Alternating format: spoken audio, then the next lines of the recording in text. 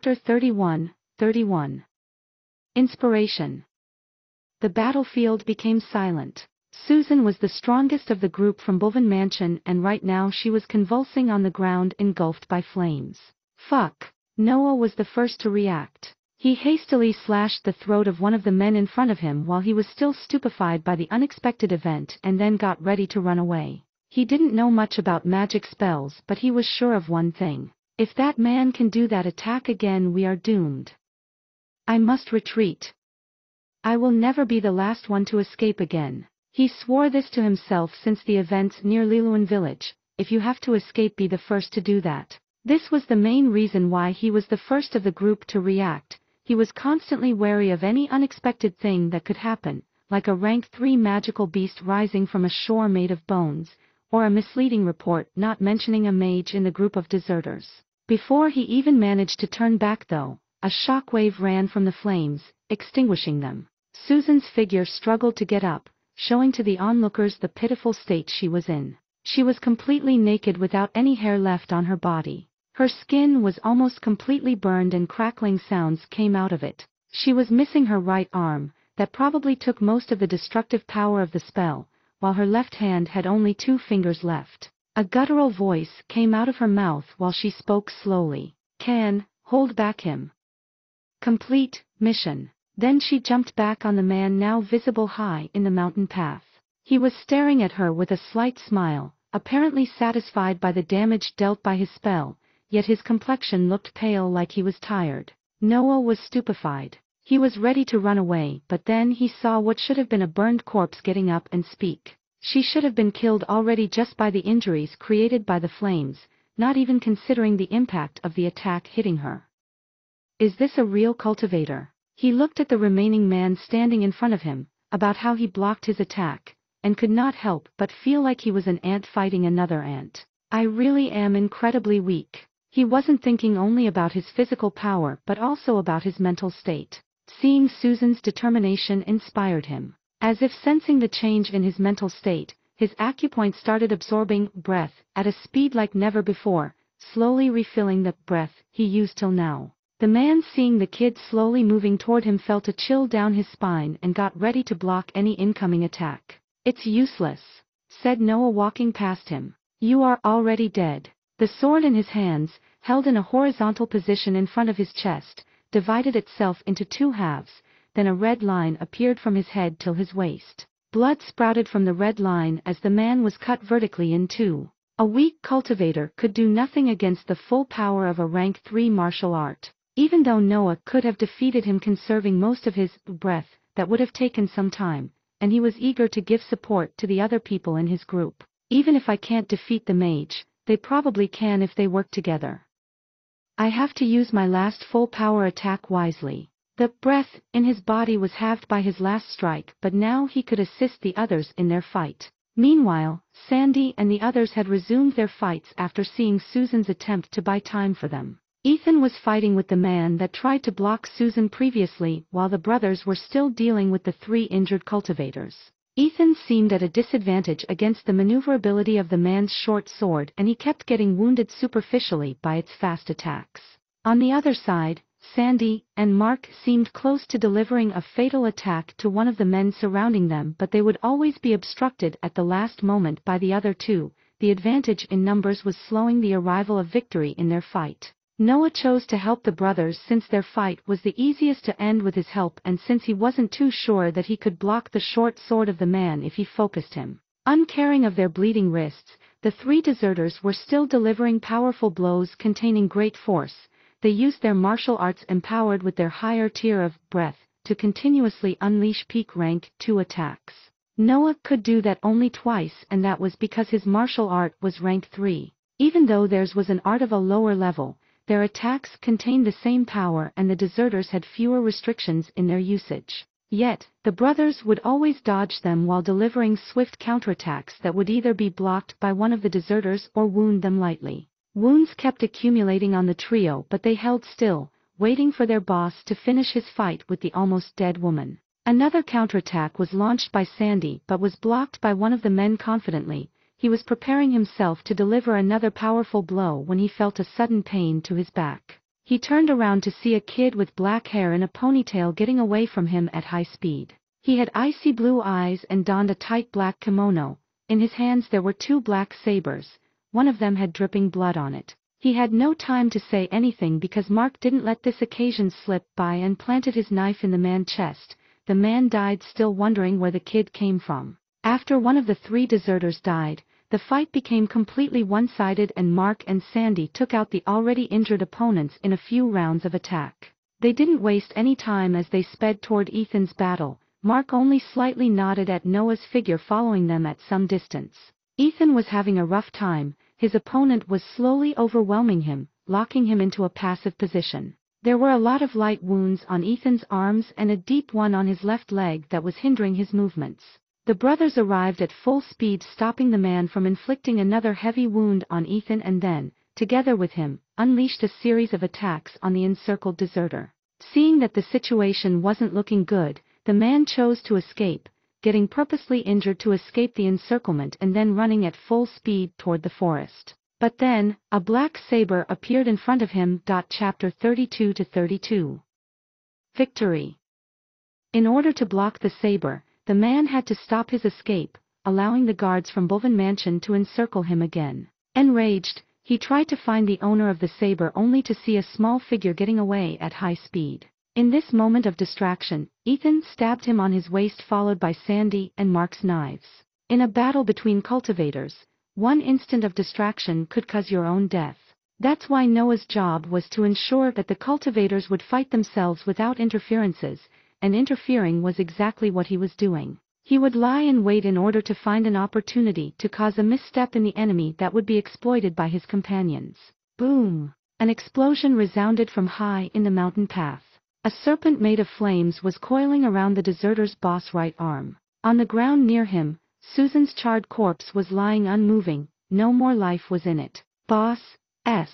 The man stabbed by the trio made a last plea of help before dying. The flames slowly dissipated and the serpent with them, showing how proved the mage was by using the spell 2 times.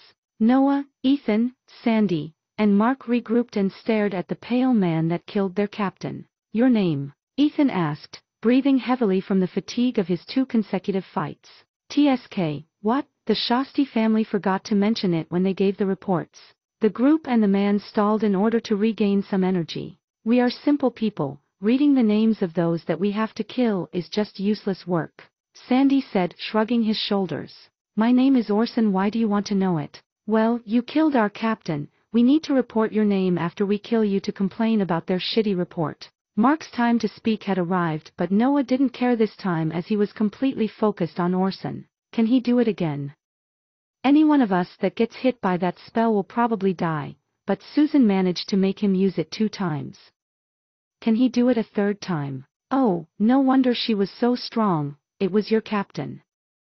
Her body should have reached the limits of rank 3. What a pity. If she was a noble she would have had the technique needed to break through rank 4, but alas. Whoreson seemed really sad for Susan as he kept on speaking. You know, that's why I rebelled.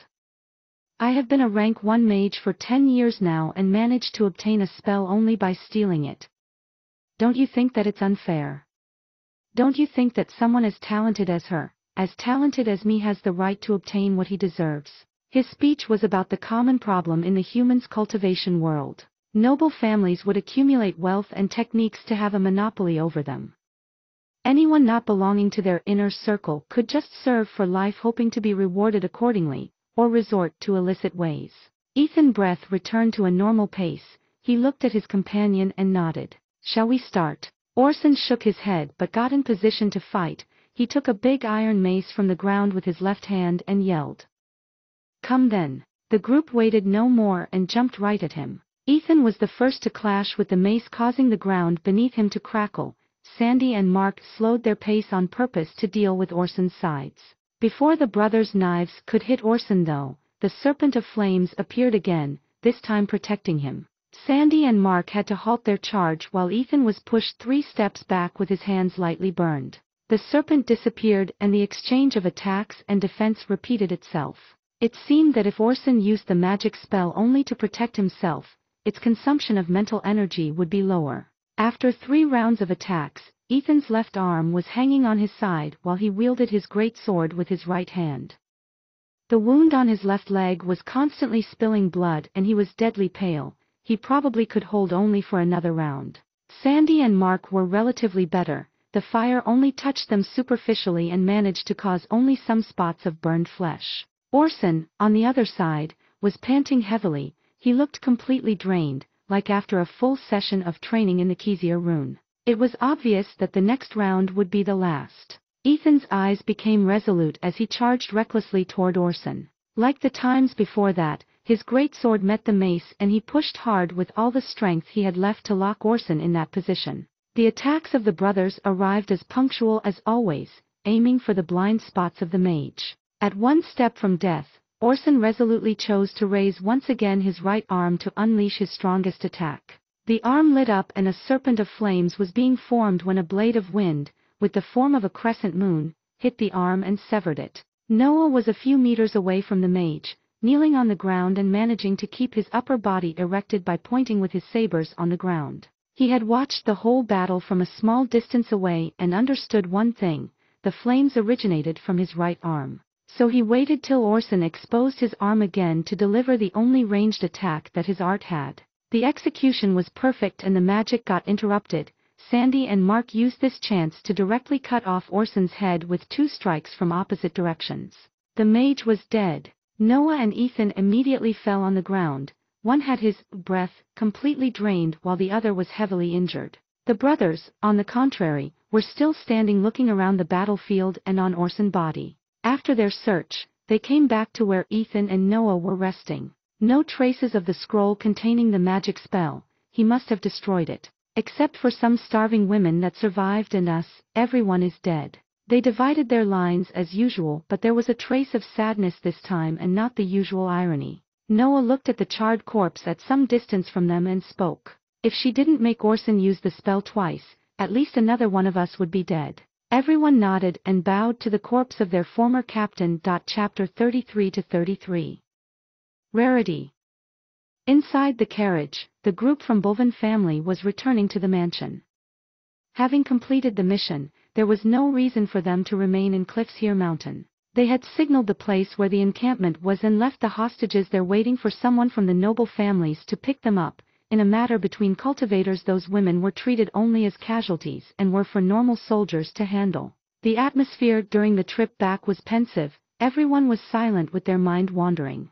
Sometimes their gaze would lie on a charred corpse lying on the wooden seats of the carriage, sometimes on Whoreson's head on the floor. After he stared at the mage's head, Noah broke the silence, wanting clarity on a pressing question in his mind. Is it really that hard to get a magic spell if you don't belong to the noble's inner circle? The group was a little surprised formed the question, but then realized that this companion that fought with them was, in fact, a kid. Mark did a complex smile and spoke. I'm sure that your master already said something to you, but I'll try to be more precise. You were probably misled to think that if you put enough efforts inevitably you will receive rewards. That is true only until a certain level. He pointed at the corpse on the ground and continued. Susan was the 3rd strongest in the outer ring, below your master and his captain. She served in the guards of the outer ring for more than 20 years. Do you know the reason why she could not receive a technique that surpassed rank 3? Noah's answer was immediate. Because she didn't join the inner ring. Sandy broke the silence too and corrected him. No, because she had talent and will. Mark nodded to the answer of his brother and continued. You saw the power of a magic spell now. What would happen if the nobles gave that kind of power to someone that might become stronger than them? One single cultivator having a magical spell could kill and injure 5 of them, with some of them stronger than him in other aspects. The answer this time was obvious. Rebellion. Mark nodded, his smile becoming more complex. Exactly, that talented person might not welcome the control of the nobles' families anymore after he obtains the power to fight them. You probably thought that you could find some ways around it since you got rewarded with a rank 3 art, but let me tell you, that was the most valuable reward they could give you. Remember that you gave up breath, blessing, which is one of the most precious treasures for low-level cultivators, for it, and you had your master help in the delivery. I'm afraid that if you lacked one of those you would have received only some amount of gold as a reward. Noah remembered how just by standing next to that blue mineral his injuries were healed and his second cycle was completed. That was indeed a good stone, no wonder they gave me such a high-tier martial art for it. With magic spells, the process is more complex. Mark kept explaining. The first issue is that you need to be at least a rank 1 mage to learn it, otherwise your sea of consciousness won't be able to bear the pressure of its diagram. Many cultivators would rather train in other aspects that give an earlier increase of power than spend hours looking at a rune for many years. This greatly reduces the number of people that can strive for a magic scroll. After that, there is a problem with the aptitude of a person. If your aptitude doesn't match the element of the spell, its power will be immensely reduced. Mages would rather serve a noble family that has accumulated a sufficient variety of spells rather than going around stealing scrolls only to end up with something that they would rather not use. I believe that whoreson chose to rebel when he finally found the spell matching his aptitude. So his aptitude was fire. I won't know mine until my dantian is formed, which means that it's useless to search for a way to get spells until then. The last thing is the rarity of your element. The most common spells are of the fire and water element, followed by wind and earth. Thunder has a spot over them surpassed only by light and darkness. Of course, the rarer the element, the stronger would be the spell compared to those on the same level. This was the first time Noah heard something like this.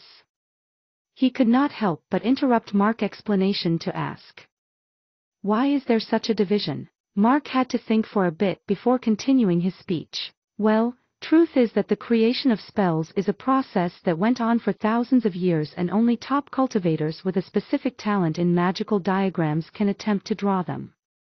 According to the common knowledge, the rarer one element, the harder is to create diagrams of it. That's why there are fewer spells of them, and that's where they took the name, rare. Mark then pointed at himself and his brother. Our element is thunder. Even if it's a rare element, with the accumulation the Balvan family has, they should have some scrolls of it. Yet, do you think that they will give them to us even if we enter the inner circle? Sandy didn't give time for Noah to answer and spoke directly. The answer is, probably no.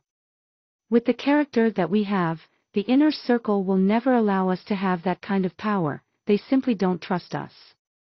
Why do you think we are still wandering in the outer circle doing these kinds of missions while we both have reached the level of rank 1 mage? So they were indeed mages and not simply talented scouts. My brother is right, our power would increase too much with a spell of a rare element in our set of abilities.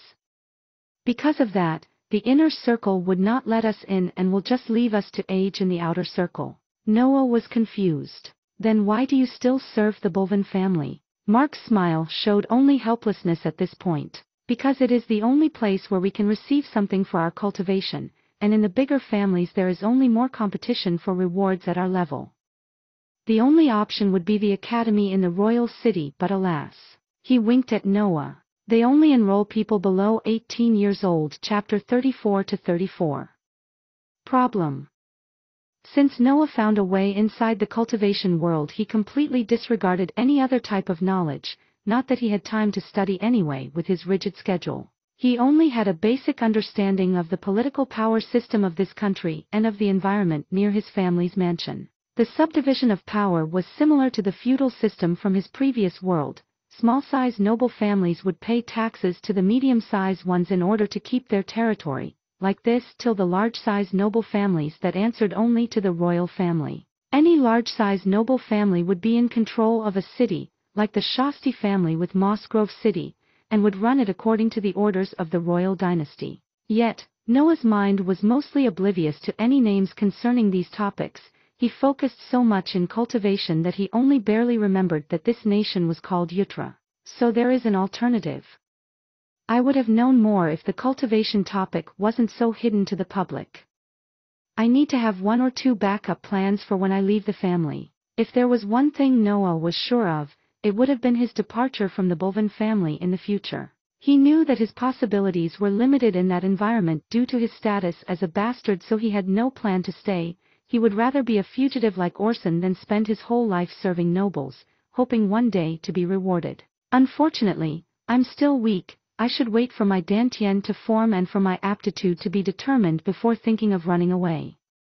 I would also need a general plan on how to become stronger without the noble support, and there is the situation about my mother too. There were no immediate solutions to his problems, so he just chose that he would think about them when he had a clearer understanding of things.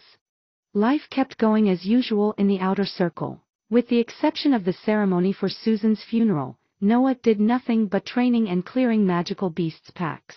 It was a few days after he became 12 that a big event happened. His acupoints had completely stopped absorbing breath. His third cycle was completed. In the next cycle, he will obtain a rank 2 body. Right now, Noah was in the torture room below the guards building. He was screaming in pain tied to a metal table. Willem was next to him, yelling the number of the acupoints he was going to destroy. All of the 7 acupoints are destroyed. The whirl is forming. Focus. Noah was, by then, used to the treatment, or at least to its procedure. The pain he would feel from having his acupoints broken was still as terrible as the other times. No matter how much he increased his mental energy, he had to put all his concentration on managing to stay conscious. The usual feeling of death approached Noah's mind, but that could not make him flicker. He was completely focused on the breath accumulating over his back. After reaching a decent amount of density, he manipulated the breath to enter and fill the space where his acupoints previously were. Yet, at that point, something unexpected happened. The breath, instead of accumulating in the empty places, was absorbed by his body. The most worrying thing was that Noah didn't feel any increase of strength, that the breath had completely disappeared inside his body while the feeling of death was still getting closer at high speed. He tried again to flow breath in the acupoint's previous spots, but the same thing happened. He was at loss of what he had to do. Any strand of breath he tried to accumulate would be absorbed by his body, and he didn't even know why. At that point, a drop of a familiar black liquid got expelled by his right arm. Seeing it, Noah finally understood. He was going through the advancement of rank of his body. Is the breath being absorbed pushing my body over the rank? Does this mean that I can't form acupoints until my body advances? He could not think of any different explanations, and he had no time to ask William because of the darkness getting closer in his mind, so he just went all out with the absorption process. He continuously absorbed breath, without even stopping to check if his acupoints were forming. The black liquid began to be ejected from his body at high speed. William was holding him down, watching this process with worry. He understood that his disciple encountered some kind of problem, but there was nothing that he could do to help, so he just let his hands getting stained by the black substance while keeping him still on the table. Meanwhile, Noah was being entirely covered by the liquid as he hurried in the absorption process to avoid being engulfed by the darkness. Then, finally, breath began to accumulate, forming his acupoints. He hastily isolated the newly formed acupoints, waiting for them to solidify and link themselves to his body. He completely disregarded the pain caused by the connection process and focused only on the barriers incubating the mixture of breath and shards of bone. The mixture, in the end, became solid, and he felt an immense wave of strength running through him. Like the previous times, he waited some more time before releasing the barriers around the newly formed acupoints in order to be completely sure that the treatment went well. His body felt extremely strong. His mind was tired and his mental energy was almost completely expended, but there was no pain coming from his back. He gave a powerful pull with his arms, and the metal chains tying his hands broke. Then he did the same with his legs, and the chains holding them shattered. He stood up on the metal table trying to sense his body, but his mind was too tired from the pain he had endured to size his new strength precisely. William, in the meantime, was smiling warmly, looking at him. He was proud of this disciple continuously surpassing any difficulty with determination and bravery. Noah got down from the table and bowed to his master. It was the first time he could do that right after finishing the treatment. Thanks a lot, master. Oh right, it seems that since my body broke through I won't need to be bedridden this time, so we can spar tomorrow. I'm eager to feel the strength of my new body. The smile on William's face disappeared, replaced by an irritated expression. You damned workaholic, tomorrow you will clean this room to get rid of the filth that your body expelled. And you will do extra missions to repay my handcuffs. Chapter 35-35. Doubt. When Noah woke up the next morning, he clearly felt the increase of strength of his body. He had taken a bath before going to sleep to wash away the filth his body secreted during the advancement of rank, and now he was standing in his room sensing attentively any change he could feel. The most immediate thing was that his muscles increased in size and were more defined, not an inch of fat was present on them, giving to Noah's figure a slender and sturdy appearance even though he was still quite short. Yet, the biggest changes happened inside his body. The 7 acupoints on his back were absorbing breath at a speed at least 2 times higher than they did in the previous cycle. The quantity that his body was holding had already increased threefold and its quality seemed higher. With this amount, I can launch full-strength attacks at least 6 times before running out of breath. I'm not even factoring the new speed at which I'm recovering it. I might as well have the energy for another attack when the other 6 are used, and this while the 4th cycle is not even complete. The newly found power was making Noah eager to spar with his master, so he hurriedly donned a white kimono and got ready to exit the room before a thought stopped his tracks. Right, first I have to clean the torture room. Clang! The sound of swords clashing resounded in a room of the guards building. Noah was fighting against William with decision and resolution while getting used to his body. It was some time since William had to drop the wooden stick and use a real sword to block Noah's attacks. Nevertheless, Noah was never able to surpass his master's defense. William would just block any attack coming at him while commenting on its execution. Yet, the happiness for his body's improvement wasn't present on Noah's expression, which exuded only coldness and concentration. He had met with his mother before going to the sparring session and was crestfallen to see a big bruise on her face right under the left eye. Some sort of pressure had formed in his mind, hurrying him to improve faster before something irreversible happened. William noted his disciple's state of mind and raised the stakes of the training as a form of respect for his determination. It was only when Noah was breathing heavily and sweating profusely that his master decided to stop the sparring and sit on the floor to discuss things with him. Noah sat on his knees on the spot in front of him and sorted the questions he wanted to ask. So, how is a rank 2 body? William started the conversation. It's really amazing. My strength and speed rose to an absurd level. I believe that now I completely crossed the boundaries of a rank 3 magical beast. William nodded.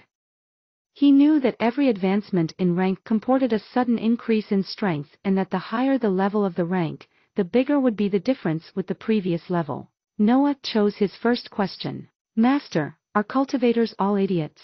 William was surprised by the question and could not help but to ask for the meaning of it. What do you mean? Well, in the mission against whoreson I realized that cultivators have, well, peculiar traits in their personality. William was at first confused but then realized something looking at his disciple's complex expression and became irritated. You, the kid that at the age of 8 scammed guards for techniques, the kid that in 4 years did nothing but train and fight, the kid that can't think of anything than cultivation all day, are saying that cultivators are peculiar? Noah seemed to be taken aback by these words but just put a slight smile on his face as an answer. William shook his head and continued. It's not the cultivation process that causes these peculiarities, rather a person needs those to keep pursuing power. Only a strong personality can continue on this long road unmoved by the many difficulties that it will encounter. Noah was enlightened. The body-nourishing methods required constant meditation and great patience to be trained, and those were the easiest techniques to practice in. Most of the people would just grow bored or tired of such methods. No wonder they could not pursue higher powers. Who would be willing to practice every day in a martial art till his body was exhausted? Who could spend hours looking at rune that would cause him pain and exhaustion? Only strong-willed people. And they generally had some particularity in them that were unwilling to abandon, like Noah's stubbornness in his search for power or Sandy's uncaring attitude. I think I understand now. There is another thing though. Noah was about to ask about the academy in the royal city but then a doubt crossed his mind. He held back from speaking the last part of the sentence and changed its subject at the last moment. Can I take a look at the information about cultivators in this country? You know, the knowledge about this topic is quite hidden and I wouldn't even know where to look for it. William was astonished but then nodded for a few times with a radiant smile on his face. You finally want to know more about this country's history. Don't worry, I'll bring a book from the inner circle on our next appointment. To think that I would live till you asked me something not concerning training. Noah had a guilty smile on his face. It was only after he left the room that he could finally relax. I almost made a mistake. I know that Master cares about me, but what would happen if he understood that I want to leave the family? Will he help me or will he punish me? Just to be sure, it's better not to disclose anything with him until the forging of 7 hells is completed. Plus, I don't really know how to get to the royal city anyway. Noah went back to his room while deep in thought. He didn't really like hiding things from William since he helped him so much, yet his future came first. He could not accept to be a simple guard in his life. He wanted to be free to soar the sky without anyone having the power to obstruct him, and to do that he needed a power that he could not find staying in the mansion. It seems that it's really my nature to disappoint those that love me. I'm sorry, Master, but there is no chance that I'll simply accept my status as my fate. I hope that you can understand. Out of habit, he picked his sabers and practiced. The breath in his body was replenished by a quarter since the sparring had ended. Chapter 36-36. Bandits. There was only one imminent problem with Noah's lifestyle. He kept on training and fighting, but one aspect was pressing him. How the fuck am I supposed to tell Master that the rune in my sea of consciousness is almost complete? It has been only 2.5 years since he started the training for his mental energy, but with the advantage his rebirth gave him, he had almost become a rank 1 mage. Well, I'll think about it after this mission. At least there were no problems with the 5th treatment. About 1 month ago he successfully completed his 4th cycle and entered the 5th one. Apparently, the cycle right after the body's advancement was the easiest to complete, followed by the middle one that required a long time of nourishment, to the last one that forced the practitioner to break through ranks during the treatment. I should be able to obtain a rank 3 body some months after I turn 13. I hope that the last treatment will be similar to the 4th. Since the unexpected event during the treatment, Noah reflected more on the various cycles of the 7 hells method in order to be ready when another unexpected situation appeared. After all, one misstep during the process will cause his death or a permanent injury. During these months, he also expanded his knowledge of this country thanks to the many books his master kept on giving him, and, in the end, he found the information that he wanted. The royal city takes the name from the dynasty that runs it, and since 2,000 years ago it has been called Elbas.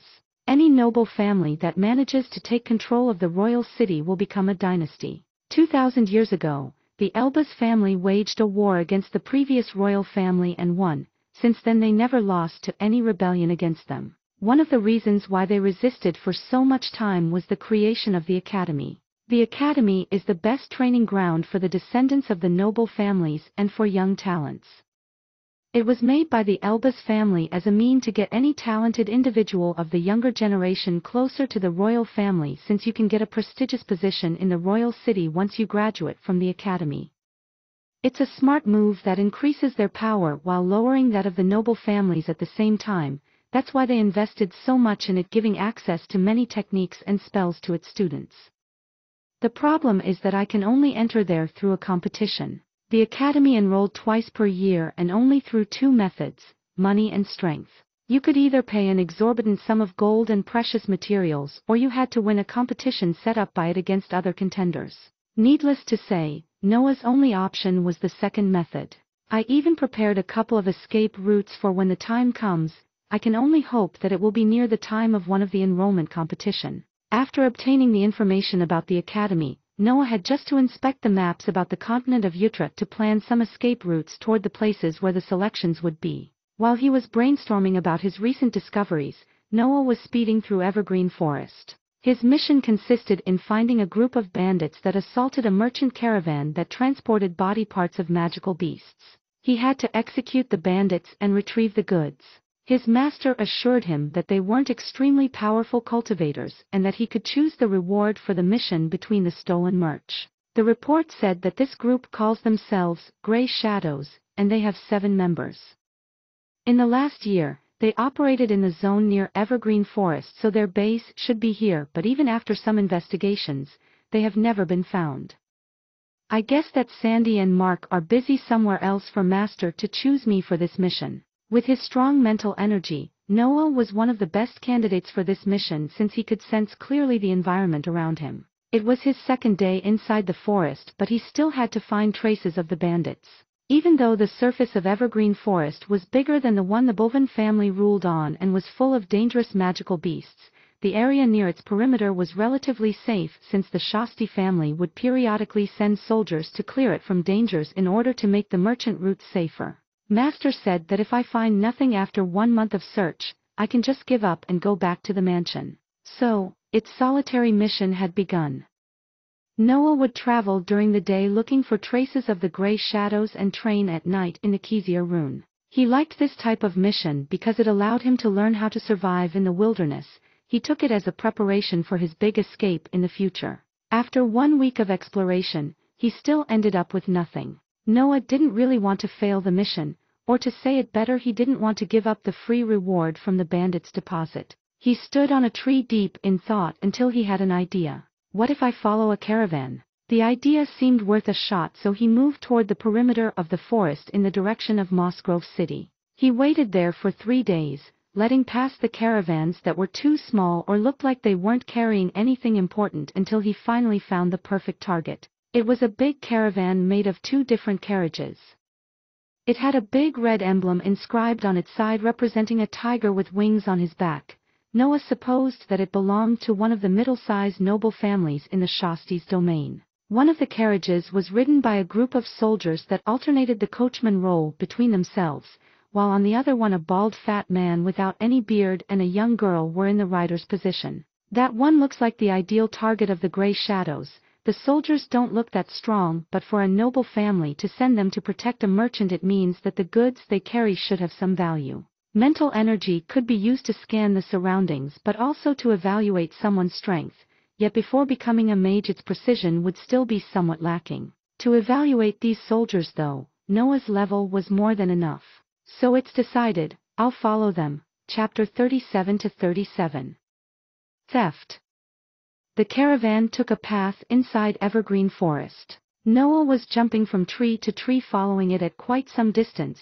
He was waiting for the moment the gray shadows appeared. He was quite bored. All he could do was wait for something to happen or to enter his range of perception, a big contrast with his usual days spent on training until he had to sleep to recover. Meanwhile, on the caravan, Quinn was a merchant that took on his family's job at the age of 16. He was talented in the art of trade and managed to raise his position till being the preferred merchant of the Merger family, a middle-sized noble family under the domain of the Shasti family. Right now, he was doing a trip back to Merger Mansion, situated on the other side of the forest not far from its perimeter. He had successfully sold the goods given to him by the noble family in the market of Mossgrove City and made quite a sum.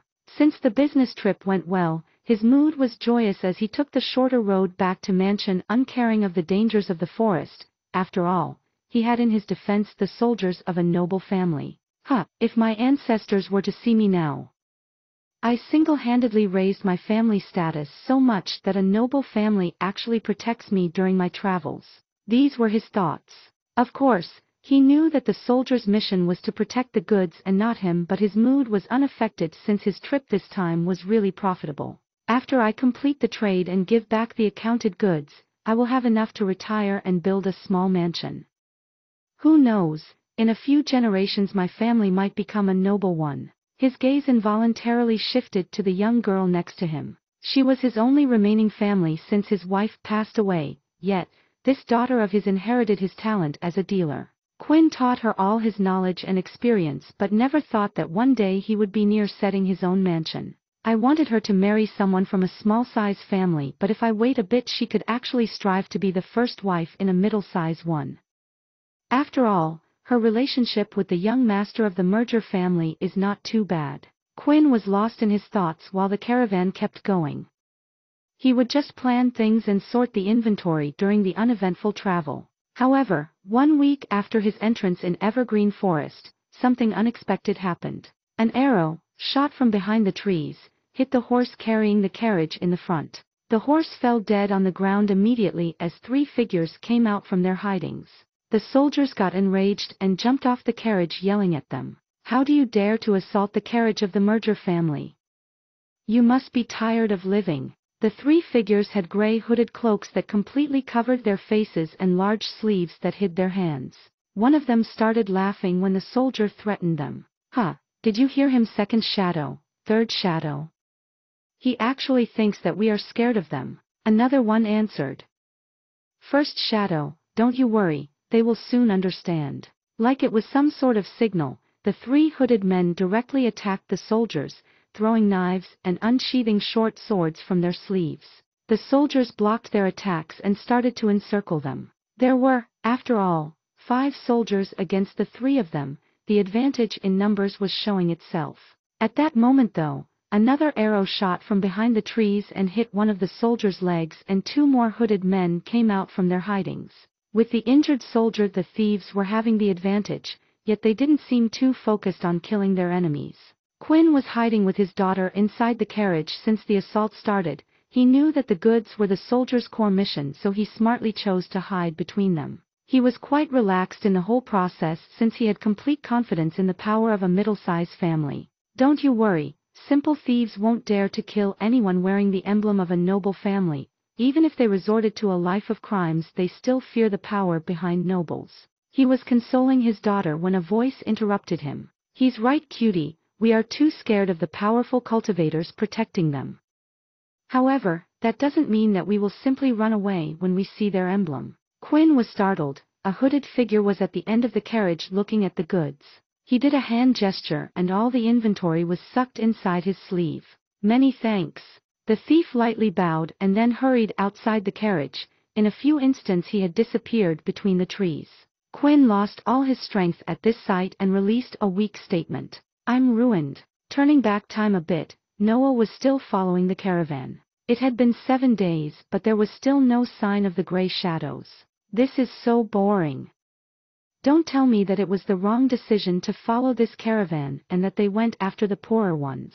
Noah was hiding at the top of a tree, but doubts were starting to accumulate in his mind. He got ready to kill some time by looking at the rune when he sensed something getting near the position of the caravan. He completely switched his state of mind to total concentration and stared at the unfolding of the events on the ground. He saw a hooded man shooting an arrow to kill the horse in the front carriage and then 3 men engaging a fight with the soldiers. He saw the soldiers slowly going into a passive position when the other 2 men appeared, but he waited. He had to know how they were going to steal the goods and where they would put them. As for the fate of the caravan, he couldn't care less. At that point, a fast figure went inside the rear carriage and came out after a few instants. Some seconds later, the merchant came out of the carriage crawling on the ground and pointing in the direction of where the figure went. The merchant's skin was pale and he seemed devoid of any life. Quinn's condition made Noah understand the situation. The goods have been stolen. Once the realization lightened up his mind, he wasted no more time and jumped directly in pursuit of the figure in the forest. If someone looked from above the forest, he would see a black dot running at high speed on the top of the trees. Chapter 38-38. Ring. Noah was jumping from tree to tree at high speed toward the faint presence that he felt with his mind. When the figure entered his field of view, he slowed his pace to make sure that he would not be noticed. The member of the gray shadows kept running for about an hour deep in the forest, unaware of a black figure hiding in the trees behind him. Then he stopped in a seemingly random location and hid in a bush, probably waiting for any pursuer to show up. After a quarter of an hour, he got out of the bush convinced that no one was following him. He happily folded his sleeve and raised his now exposed right arm into the air, then he closed his eyes in concentration while furrowing his brows. A twinkle shot out from his hand and various items appeared on the ground. There were magical beasts' parts, weapons, bottles with shining liquids and so on. All of those had appeared out of nowhere. The hooded man was about to sort the items on the ground when a black blade appeared on his throat, followed by a cold, threatening voice. Tell me how you did that and I'll let you live. The man realized that he had been followed and cursed internally. I'm the fastest in the gray shadows, but my brothers should be near here by now, maybe if I stall for a bit. The plan of the hooded man was simple but effective, so he went for it. Oh, you know, it's a special technique passed down by the ancestors of my FA-. He could not finish his sentence that a sharp pain coming from his right shoulder assaulted him, forcing him to crouch on the ground holding his shoulder. However, when his hand reached for the spot where the pain came from, he only felt a warm liquid flowing from it. He opened his eyes to look at it and discovered that his right arm had disappeared from its spot and was on the ground, staining it of a red color. Before he could say anything though, the black blade reappeared on his throat and the cold voice sounded again. Next is your left arm if you don't speak. The gray shadow was terrified by now and hastily explained with a trembling voice. It's the space ring on my right hand, sir. If you use your mental energy you can bind it and use it to store non-living things. It's all yours, just give me 1 second to remove my binding. No need. The cold voice sounded one last time and the head of the thief fell on the ground severed by its body. Noah gave a look at the severed arm on the ground and found a plain-looking silver ring. He took it in his hands and focused his mental energy to inspect it. A type of connection was created and the half-transparent image of the ring appeared in Noah's sea of consciousness. When Noah focused on the ring, he could see a separated space of 30 cubic meters inside it full of precious material and similar. He was amazed. He shifted his gaze toward the items on the ground and just by willing it, they got sucked inside the space of the ring. He tried to do the same with the corpse of the thief and the same thing happened. Then he concentrated again on one of the items inside the ring and it suddenly appeared in front of him. He put the item back in the separated space and inspected the ring carefully. From every perspective it looked perfectly like a normal ring, only by inspecting it with mental energy you could vaguely sense that something was off with it. This thing is amazing. There is no way that I give it back.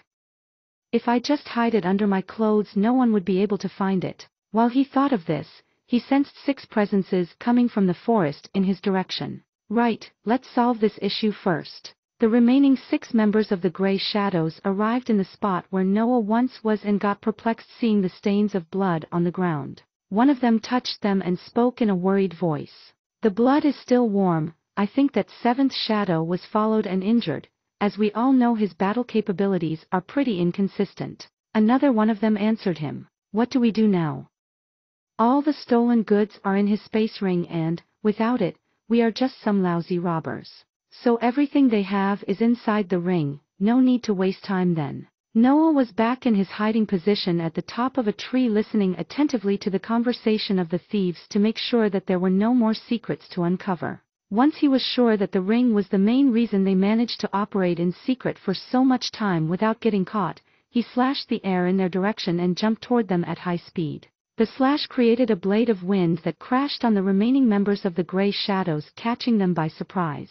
2 members of the group got injured instantly and were about to unsheath their weapons when a black figure passed next to them, their heads detached from their bodies as if they were only leaning on it. Noah touched the ground and released 4 more wind slashes in the direction of the remaining 4 hooded men, then he followed the slashes without even waiting for them to hit. Every time he moved, someone's head would be severed. He was using his rank 3 martial art at full strength. Since he entered the 5th cycle, the limit on the usage of his full strength got raised to 10 attacks, so he wasn't going to hold himself back against 6 enemies. In less than a minute, the Gray Shadows were all dead and put inside Noah's space ring. I have less than 2 weeks left for this mission. I might have a plan on how to get the highest benefits from it, but I must first clean this place and go deeper into the forest to make it work. Noah hurriedly dug out the terrain that got stained by blood and put it in the space ring, then he refilled the holes and checked again to be sure that he left no traces of his battle. This should be enough. Now I need to find a suitable place in the forest to create a fake deposit. As he thought that, he ran in a straight line toward a deeper part of the forest. Chapter 39-39. Goods. Deep into evergreen forest, in an area not cleared by the Shasti family, Noah was standing in front of the entrance of a small cave.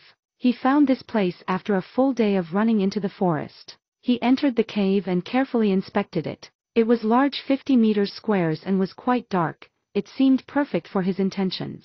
Noah unloaded the contents of the space ring in the deepest place of the cave to create false proofs that this spot was, in fact, the deposit the Gray Shadows used. Then, he placed the bodies of the band of thieves on the ground with their respective heads near the bodies.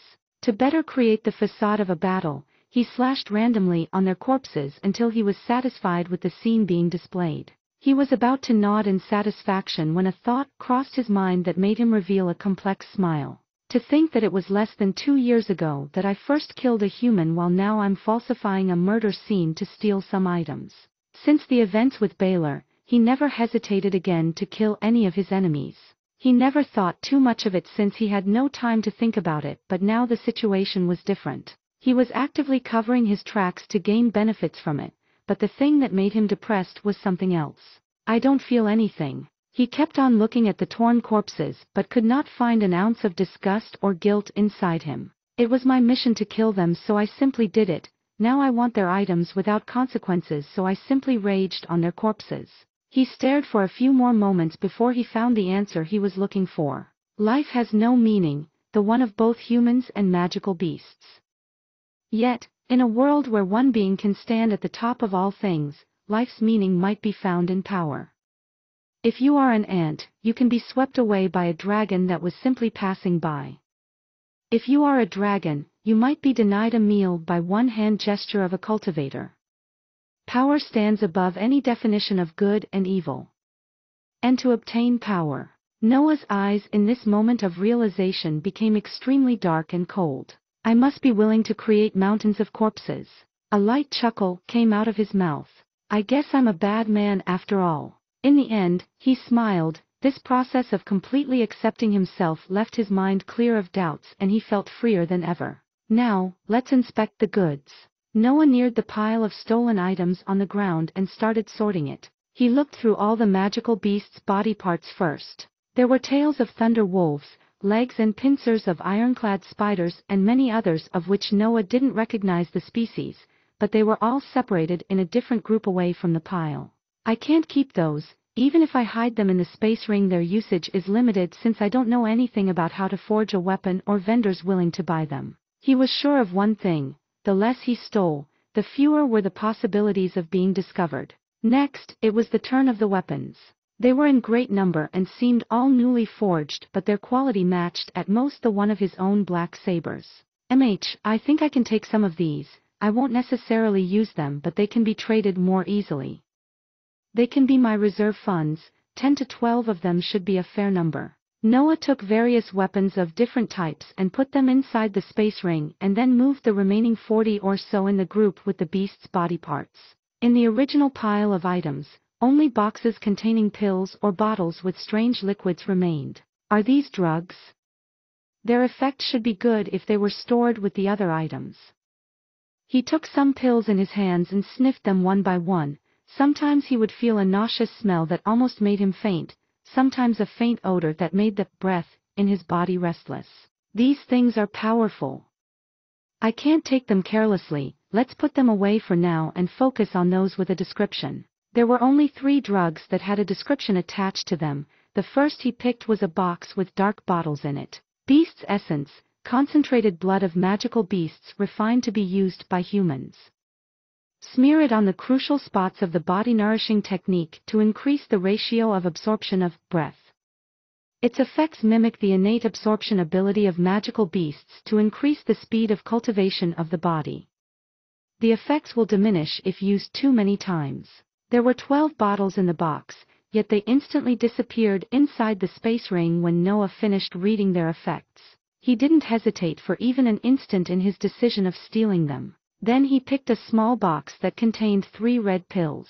Inner fire pill. Ingesting it will create a burning sensation that reinforces the sphere in the sea of consciousness.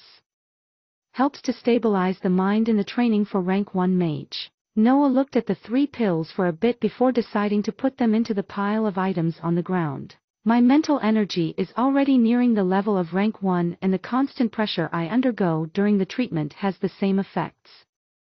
Even if I can have a small increase in mental stability, they are not worth the risk. The constant worry in Noah's mind was that if he stole too many items he could become one of the suspects.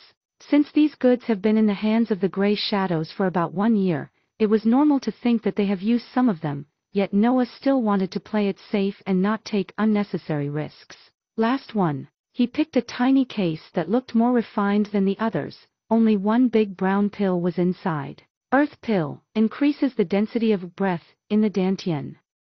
It helps in breaking stages inside 1 rank of the cultivator.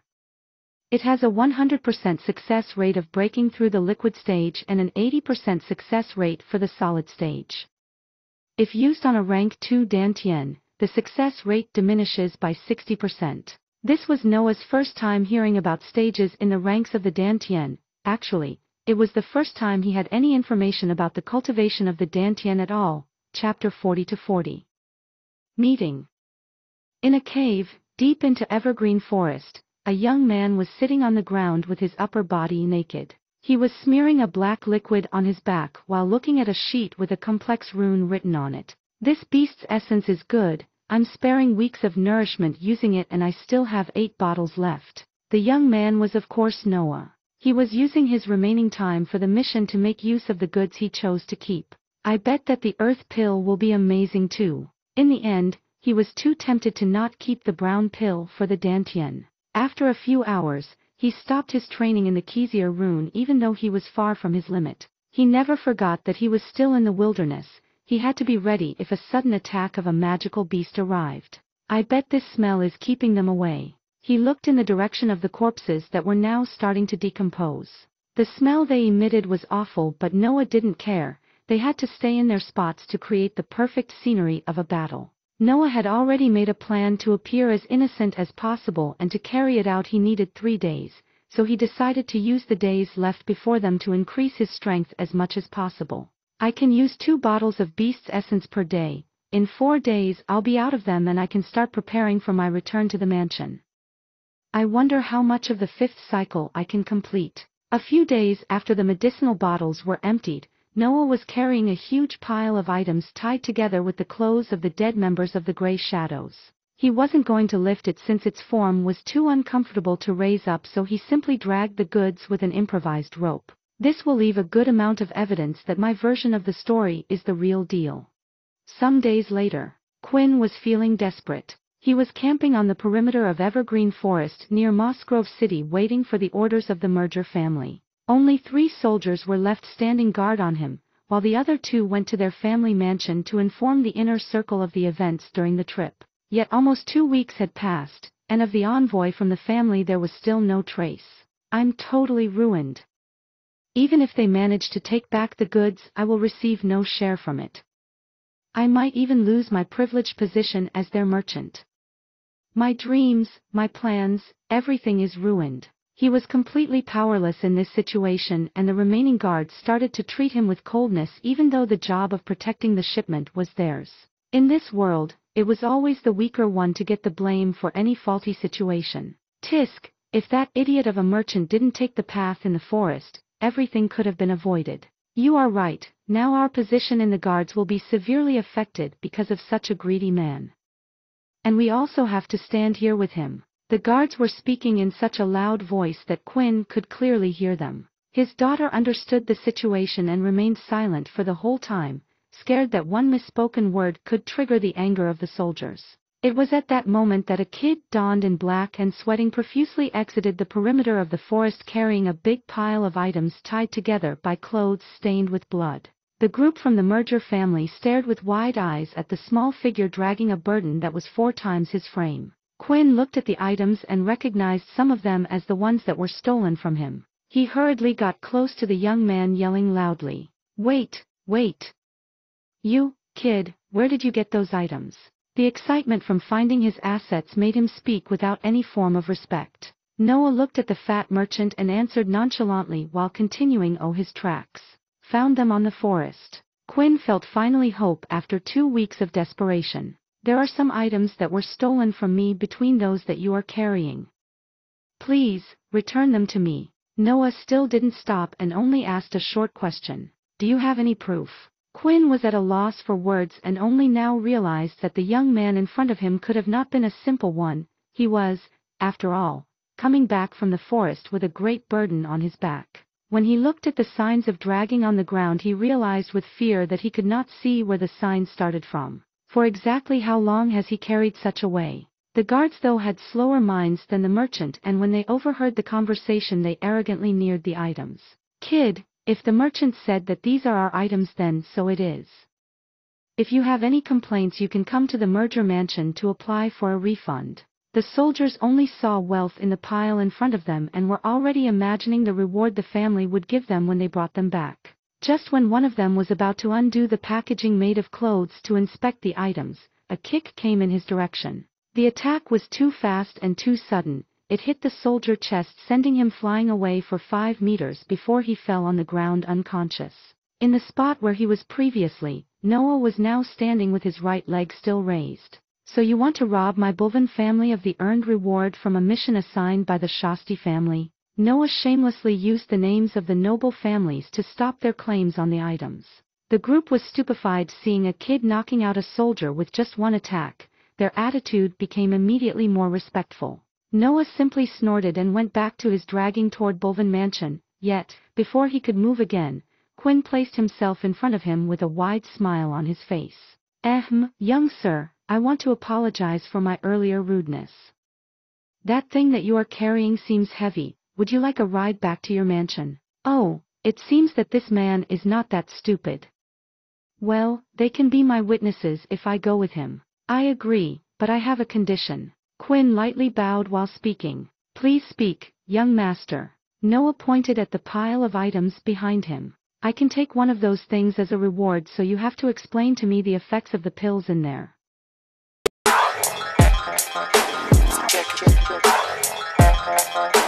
Check.